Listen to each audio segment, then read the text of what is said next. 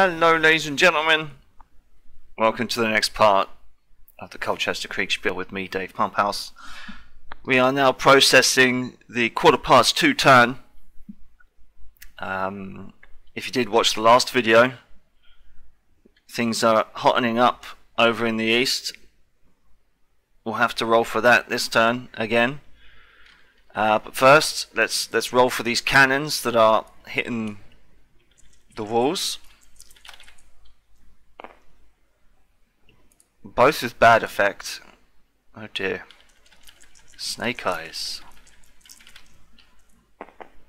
5 and a 2. Okay. These dragoons versus Colonel Bird. Let's roll it. 3 and a 2. 2 won't do any damage with them on the walls, I wouldn't think. But the 3 would definitely hit them for at least a couple of dudes.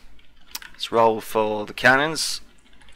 So the effect for them, bad effect again, and a 3. Given the same report as last time of hot shot balls landing kind of nearby and maybe setting fire to some hay or something. This smoke is probably now cleared, so they can probably see a bit better. These guys not in the greatest of shape. Has to be said, they've lost another load of men to those guys on the wall, so they're very ineffective. But as you can see, Delborough and Barkstead have seen that Fairfax is in trouble, and they're going as fast as they can down the road to try and help him. Barkstead's left one unit, Barkstead number 3, just to watch the east gate there, just to see if anything's going to happen. And Barkstead didn't, I said to him, Barkstead, you've got Colonel Whaley sitting over there, you can see him, he's just doing nothing. 300 cav.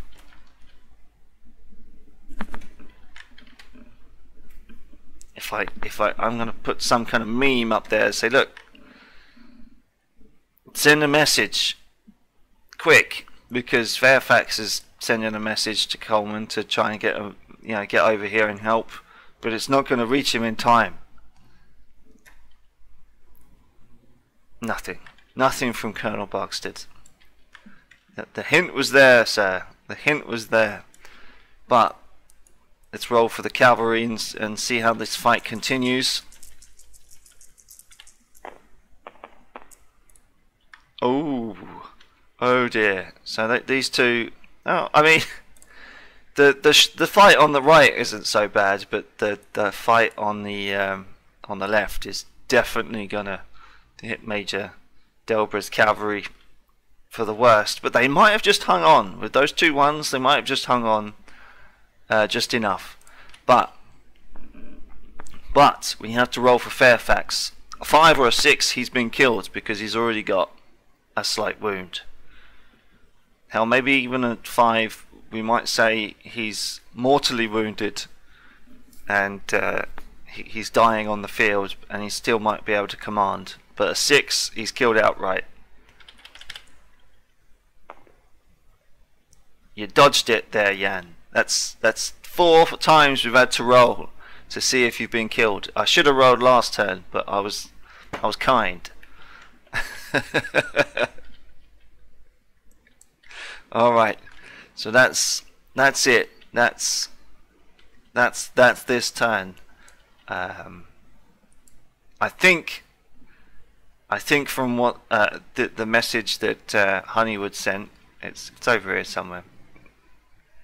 That's Gordon to Fairfax. That's Honeywood. That's his 1:45 message coming across the field there. He said he was going to attack within half an hour. So it's more than likely that we'll see the attack from the parliamentarians on the Balkan Gate. We'll see how that goes. If they win, it's game over. If they lose, it's game over. Alright? But this is the last action over here for Fairfax. It's done well. They've done all well, to be honest. But I'm just waiting for CT and his compatriot Colonel Gordon over here to attack, really. But we'll see you on the next one, ladies and gents. Ciao for now. So, after those very quick rolls, the skirmish along the walls still stands. The cannons really didn't do much damage at all with their low rolling. This guy lost a couple of men, but not so much. This guy lost 4. Now, with the 1 and the 2, rubbish. And then these turns out to be 2s, rubbish. Because the way we calculated it is that, you know, cavalry is a shock unit.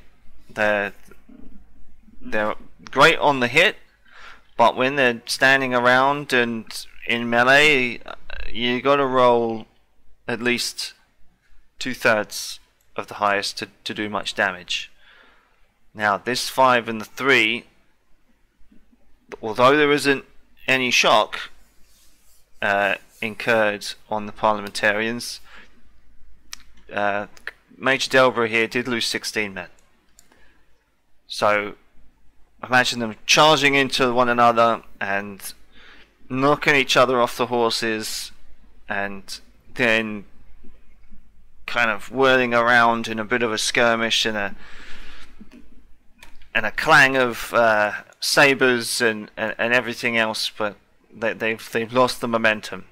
So it kind of gives enough time for the infantry to move up, but parliamentarian cavalry are starting to hit back. And from a narrative point of view, it makes sense that some of these guys didn't hit as hard as they can, because they've been engaged over here. They're a little bit tired, they're a little bit wary, and they may be seeing this parliamentarian infantry. They might be a little bit preoccupied with their peripheral vision, seeing parliamentarian infantry coming down the road. They'll get here next turn and they'll start to line up and offer some support. So that cavalry charge, maybe it's not as bad as I thought it was going to be at the start, and maybe I need to now think about what this royalist cavalry will do now. Barksted did do a pretty decent move, actually, leaving that unit up there, because it kind of blocks their escape. I mean, they might be able to squeeze through some of the houses, but it'll be like a conga line up against that river there. It'll be a good run back to the gates if that happens. But well done the royalist cavalry nonetheless, for again making Fairfax think twice.